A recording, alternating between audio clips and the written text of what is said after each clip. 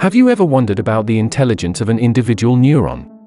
Although neurons themselves have no intelligence, when you combine them into a human brain, they can do amazing things, like compose music and learn physics. This is called induction, when the sum of something is greater than the sum of its parts. The more neurons there are, the less important an individual neuron becomes, and the more important are the properties of the whole neuron aggregate. But this is not only true for neurons.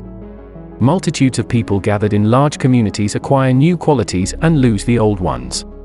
Just as cells form tissues, tissues form organs, and organs form organisms, so people gather together to form a new form of living matter, superorganisms.